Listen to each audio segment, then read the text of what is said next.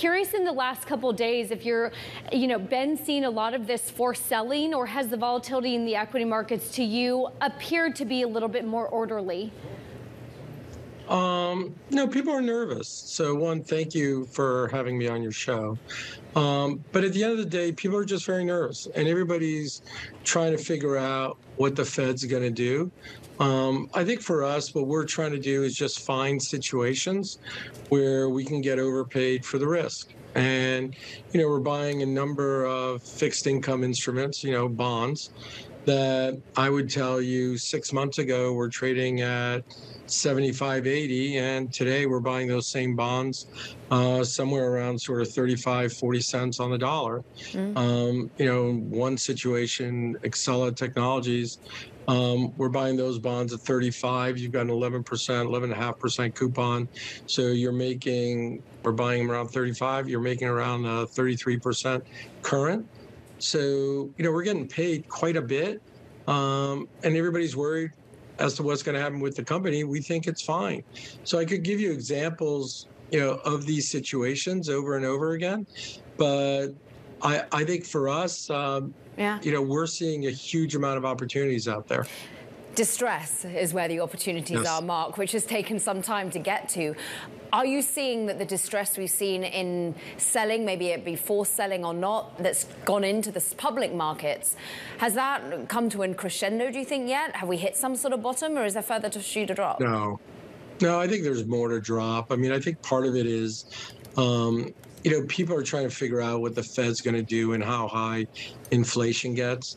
So, whereas I would have told you a week ago, everybody assumed the Fed was going to raise rates at the max 50 bips.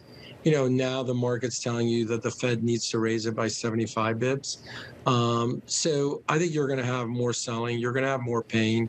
It's going to continue. It'll continue between now and the end of the year. And I think part of it is you've got to sort of start getting involved in the market, buy things that you're comfortable with. Doesn't mean it's not going to get cheaper.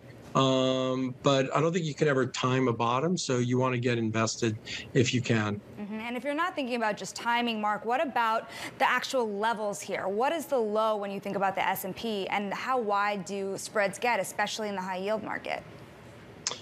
Oh, I think the market could go down a little bit more, whether it's an extra 5 or 10%. But you're getting there. A lot of it is getting priced in. So I think the summer is usually just very slow. And then you'll have the next Fed meeting. I think after that, that's when you'll get close to the low.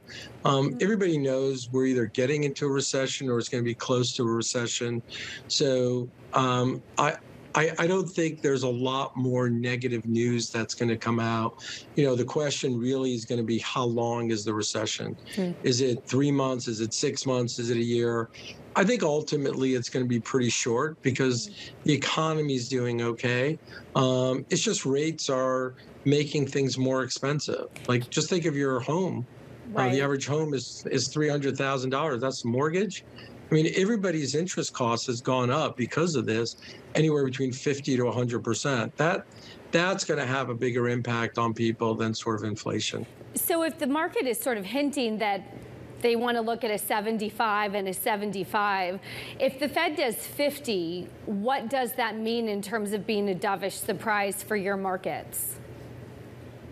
I don't know. I mean, I think at the end of the day, the market wants it to be higher because they want the pain to come and go as quickly as possible.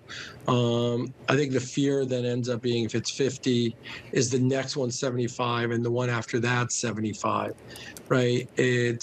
I think the market wants certainty, and that's not what it has right now. But you may get some of that tomorrow when the Fed announces where they are and what they're raising it and the reasons why they didn't do 75 or the reasons why they did do 75. I think people love the guessing game. I like to just wait. I mean, I know if I don't think a company is going to file for bankruptcy, if I think a company is going to be fine, I'm going to buy those bonds or I'm going to buy that stock because I know it's going to do well, and it'll turn once all the bad news is out on the macro side. Talking of, well, bad news and some forced selling, we have seen a lot of pain suffered in the crypto market. Yep. And Mark, I know that you're someone who looked at BlockTower, for example, analyzing crypto firms. Yep. How much further have we got to go in that particular area? Oh, that one, it feels like you've got more room. And the simple reason is just, I think people viewed it as being a really safe instrument. And nobody thought Bitcoin was going to go as low as it has, or Coinbase, or a number of those. So because of that, a number of people now are very nervous, and they're trying to figure out, should they get out? So I don't think you have natural buyers. I think you have natural sellers today. And nobody knows what the bottom is for that. But I think you'll still have a bit of pain in the crypto space. What about all the institutional money that was meant to come in? What about the $4 billion raised by a venture capital fund such as Andreessen? I think that money's there, and I think it'll start coming in slowly. But what's the harm in waiting a month or 3 months? Like, there isn't any harm. So I think you do have a bunch of money on the sidelines, but you've got a bunch of money on the sidelines in a number of sectors. So I think people right now are just saying, I'm going to come in, I'll come in slowly, because I have time, because the news that's coming over the next 3 to 6 months, best case is it's flat, and worst case is it's negative, right? So what's the rush? Speaking about rush, to what extent are you ready to rush into investing in stocks tied to China? Is this the time to buy, or do you see more pain ahead as well with Chinese stocks? I think for us, we're looking at things in Asia more than in China, because I do think, when you look at what's happened in the U.S., where you had the reopening because of COVID, and we've gone way past that, right? Because that all started taking place last year. You're going to see the same thing happening in Asia, because China ends up dominating that. As China keeps opening itself up, because they've been closed for quite some time because of COVID, and much, much worse than I think the U.S. ever went through. Because in China, because of the regime, you're able to sort of keep people in their homes and close businesses. I think as that opens up, you're going to see quite a bit of demand that starts coming out of China, and out of Asia. So I think you'll see some positive momentum there. Big picture, does 2 and 20 still work? I sure hope so.